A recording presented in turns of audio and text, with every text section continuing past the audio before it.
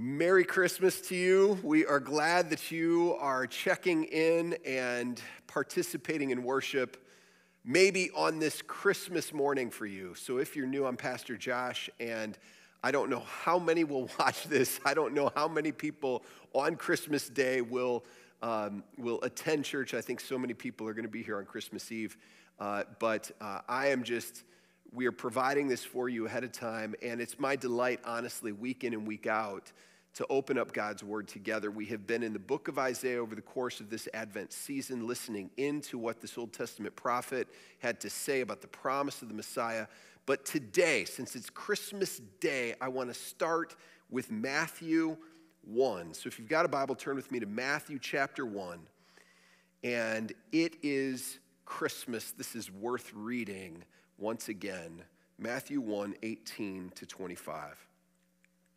This is how the birth of Jesus, the Messiah, came about. His mother Mary was pledged to be married to Joseph, but before they came together, she was found to be pregnant through the Holy Spirit. Because Joseph, her husband, was faithful to the law and yet did not want to expose her to public disgrace, he had in mind to divorce her quietly. But after he had considered this, an angel of the Lord appeared to him in a dream and said, "Joseph, son of David, do not be afraid to take Mary home as your wife, because what is conceived in her is from the Holy Spirit. She will give birth to a son, and you are to give him the name Jesus, because he will save his people from their sins." All this took place to fulfill what the Lord had said through the prophet, "The virgin will conceive and give birth to a son, and they will call him Emmanuel," which means God with us. When Joseph woke up, he did what the angel of the Lord had commanded him and took Mary home as his wife, but he did not consummate their marriage until she gave birth to a son, and he gave him the name Jesus. Thanks to the Lord for this, his word. Would you pray with me? Heavenly Father, once again, we enter into a time of just considering your word, just soaking in the story of how much you love us and how you have intervened and entered in. You are not distant. You are with us. God with us. And so we simply praise you for that today. Guide us as we think together in Jesus' name. Amen.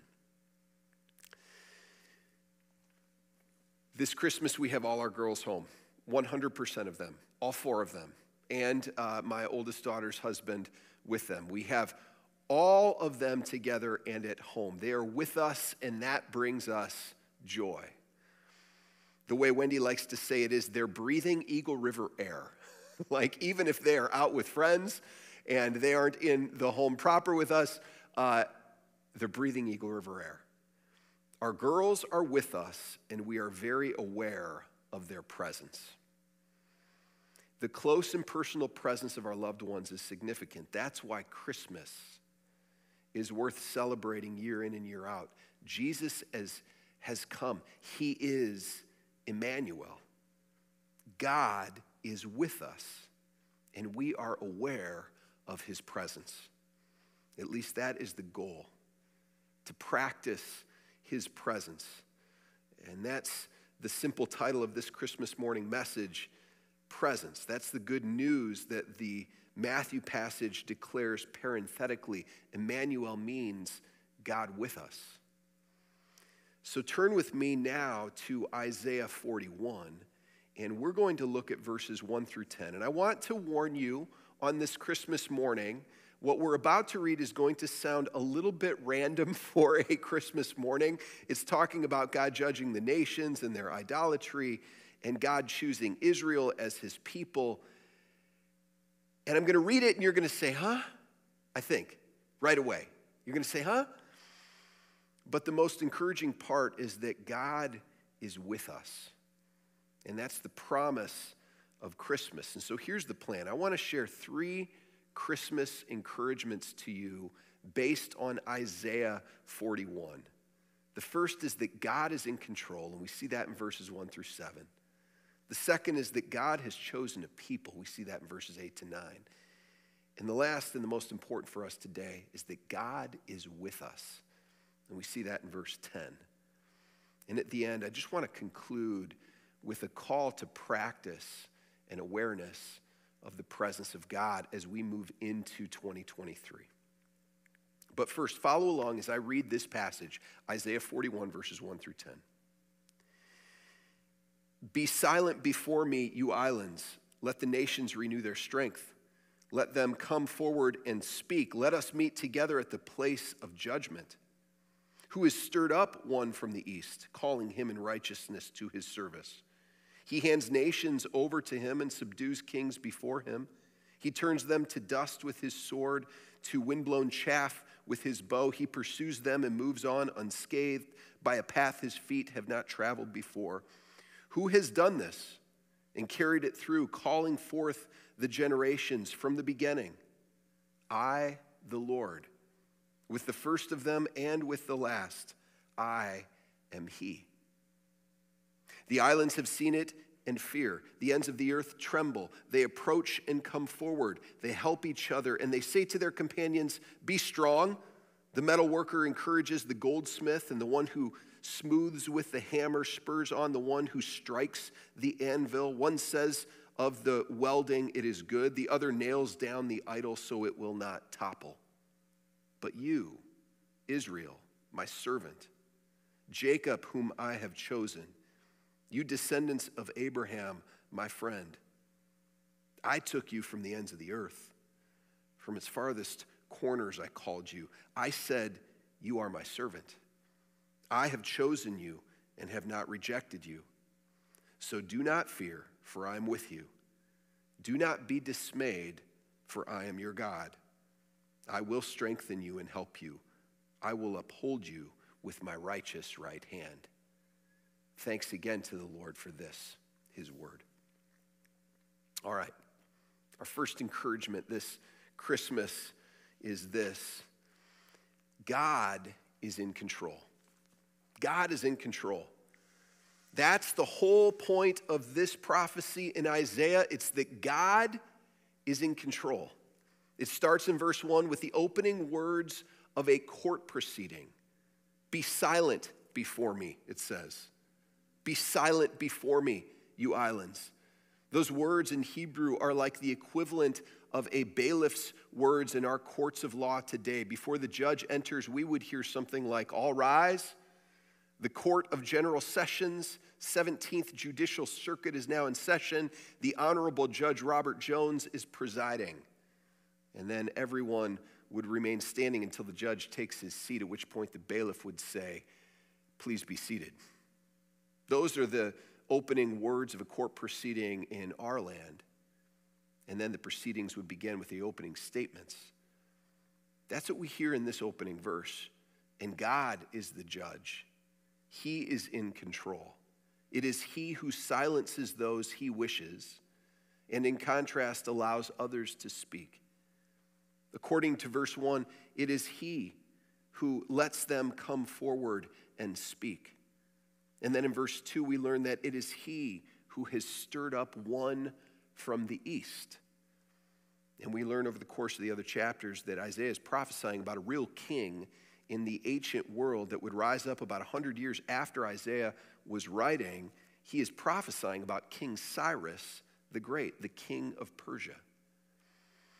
After God's people were defeated by the Babylonians and taken away into exile, King Cyrus would defeat the Babylonians and render a new edict that allowed God's people to return to Israel. Historically, this is known as the Edict of Restoration. There is a royal proclamation attested to archaeologically in a cylinder seal that was discovered. Cyrus was a real person. Isaiah was prophesying about a real king. And friends, God is in control. And we read in this passage that God literally anointed Cyrus for this task. He reigned about 30 years. And while he was not a follower of the Lord, he was used by the Lord. God is in control. Listen again to verse 4. Who has done this and carried it through, calling forth the generations from the beginning?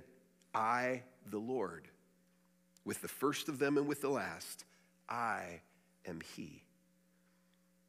The passage goes on to describe metal workers making idols with gold and nailing it down so it doesn't topple. Our broken and sinful tendencies inevitably lead us away from the living God to do things like this, and it sounds ridiculous to our ears today, but we do similar things. It would be laughable if it weren't so sad. But alas, God is in control. Chuck Cervenka is a Wisconsin pastor. He's an acquaintance, a friend of mine. He was actually the one that oversaw my ordination council a number of years ago. He's a pastor in southern Wisconsin, and he wrote a book entitled Sanctuary in Time. And he said this about our dynamic of human sinfulness and our poor choices and God's ability to work anything for his glory. So many times, God gets the blame for the consequences that come from our choices to disregard his desires. Because of our poor choices, things happen every moment that are outside of the desires that God has revealed for us. Thankfully, because he is ultimately sovereign over everything, God takes each of those instances and uses them to make happen what he wants to accomplish according to his sovereign will. In other words, we're still responsible for our choices, but thankfully, God is in control. He has always been in control. He was in control way back in Isaiah's time, predicting King Cyrus the Great. And he was in control when he predicted the ultimate king, Jesus the Messiah. He's in control today. I just need to say that on this Christmas 2022. God is in control today. He's orchestrating and using the leaders of our day for his purposes, for his glory. And he's in control in our lives, working in our lives because he knows us and he loves us. So that's just the first encouragement on this Christmas morning. God is in control. The next is this: God has chosen a people. That's verses 8 and 9. But you, Israel, my servant, Jacob, whom I have chosen, you descendants of Abraham, my friend. I took you from the ends of the earth, from its farthest corners. I called you. I said, you are my servant. I have chosen you and have not rejected you. God has chosen a people. That was a promise initially to a very specific people, a tribe and a nation, the Hebrew people of Israel. But it has now been fulfilled in Christ for any who would believe, for all who would put their faith in Christ. That's why the Apostle Paul said in Galatians 3, understand then that those who have faith are children of Abraham. Scripture foresaw that God would justify the Gentiles by faith and announce the gospel in advance to Abraham. All nations will be blessed through you. So those who rely on faith are blessed along with Abraham, the man of faith. What this means for us is that today, when we affirm that God has chosen a people, it means those of us who rely on faith in Christ are blessed along with Abraham. We are the spiritual descendants of Abraham. We are a people. God has chosen a people. We have been chosen. God wants us. We are a chosen people. I don't know if you had the experience in grade school, in gym class, or at recess of a pickup game of basketball or soccer or volleyball or whatever it is, and two captains being selected, and then those captains from the group of people choosing their teams. And I don't know if you were one of the few that was just always chosen first and kind of the exalted nature of that role, or if you were one of those that was almost always consistently last.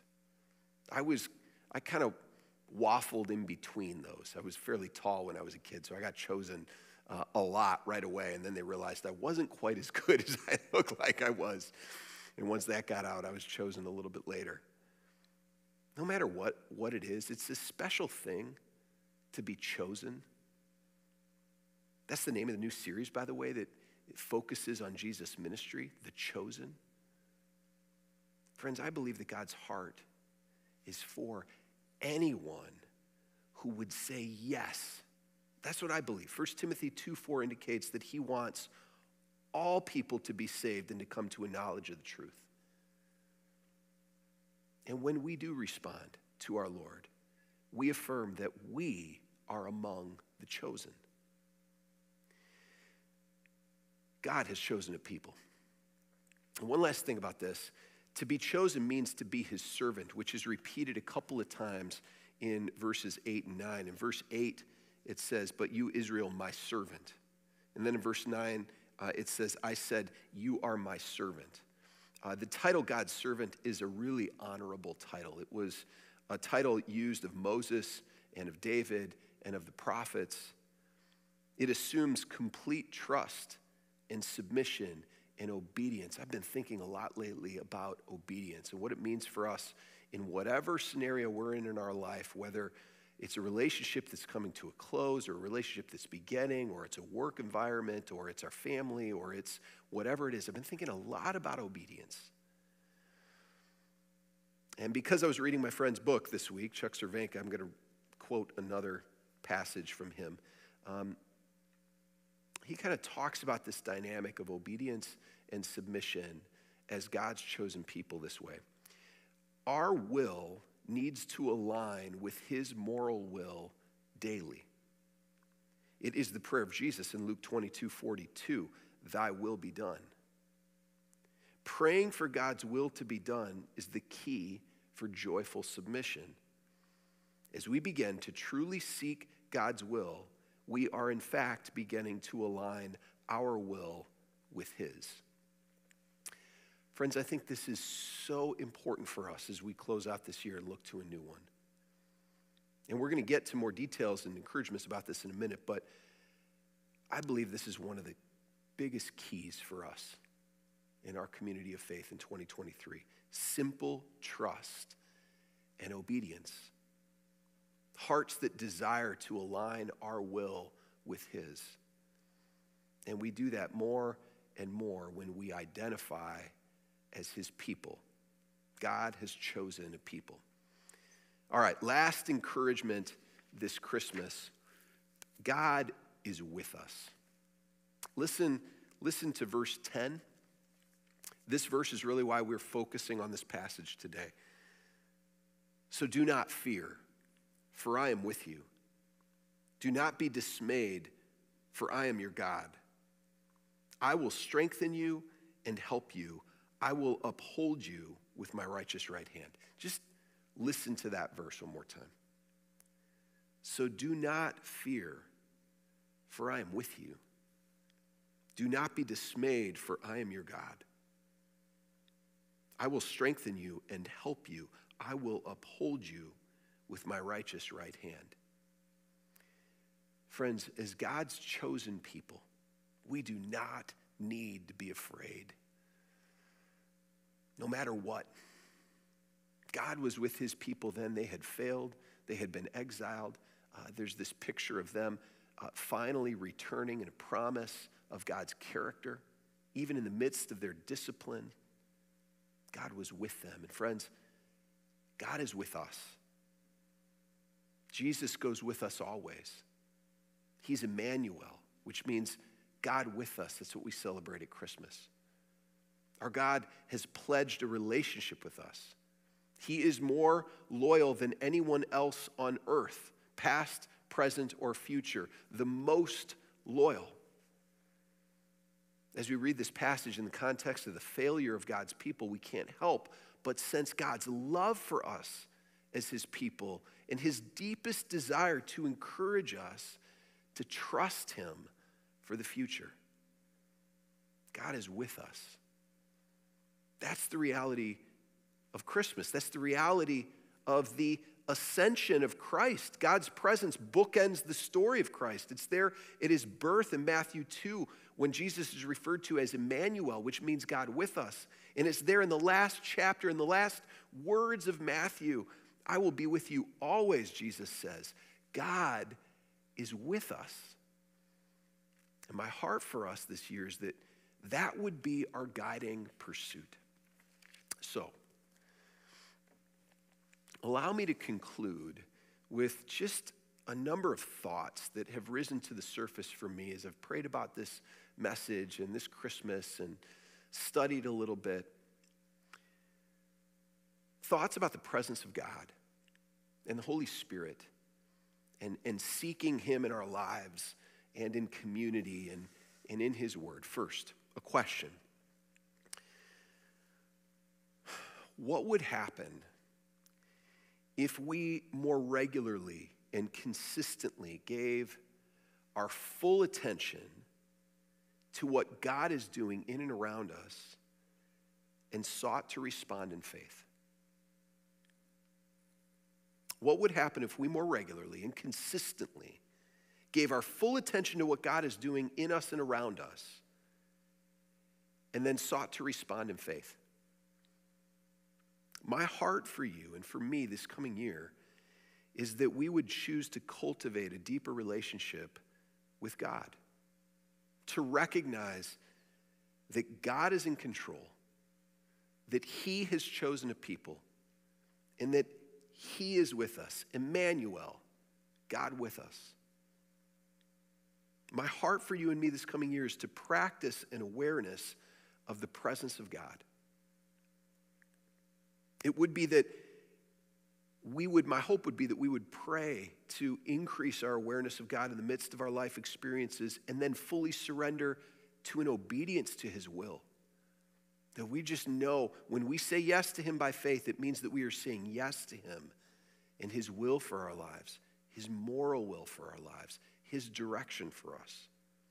That we would be a people paying attention together to God's personal communication to us. That we would be a people that would be growing in intimacy with God and living out the consequences of that relationship. That we would be a people discerning the presence and work of God's Spirit.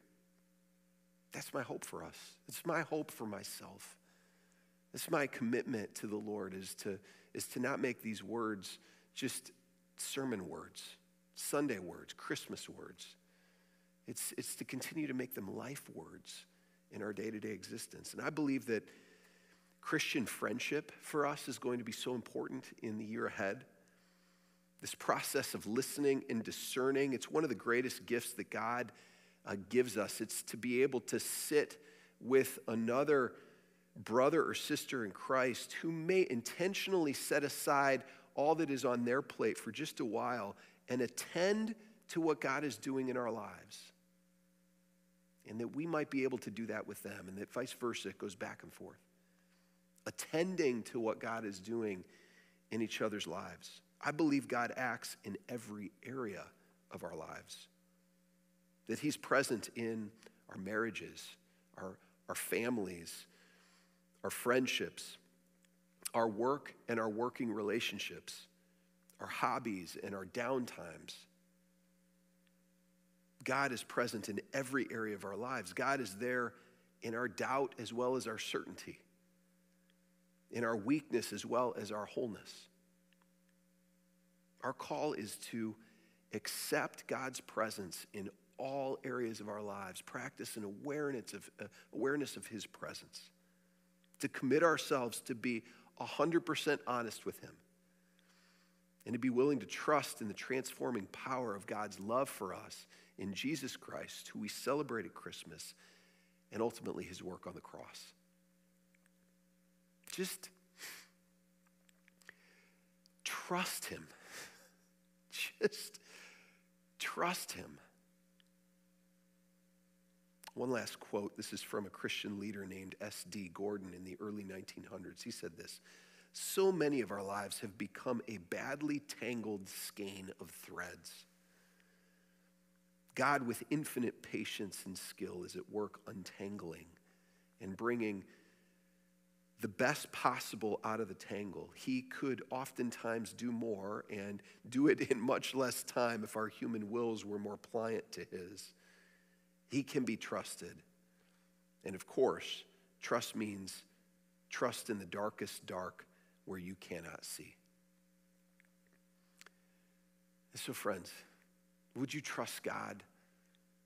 Would you enter into that journey of trusting God with me this year? We have come through some dark times this past year. I anticipate there will be more in the coming year. God's light shines in the midst of that, and there's times of joy and wonder as well. Our call is to trust God through all of it. Our only hope, our best hope, our shining hope is God's presence in Christ. And so, on this Christmas morning, that's our focus.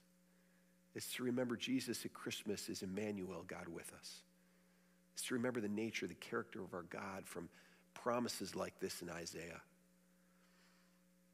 Let's commit to seek him, to trust him, to follow him from the inside out, from now into eternity. Would you pray with me? Heavenly Father, we need you. And on this Christmas morning, as a number of us are going to be opening presents and celebrating your birth by being together with family, Lord, there are opportunities for us to practice your presence in the midst of all of that. May we not get so distracted with the pointers, the things that point to you, and may we be enamored with you, your presence, your glory, your love for us. We worship you. We say happy birthday to Jesus on this day, and we recognize our need for you. Thank you today for your word. We pray this in Jesus' name. Amen. Well, brothers and sisters in Christ, we love you. We're grateful to God for you. Thank you for tuning in to this time in God's word. God bless you and Merry Christmas.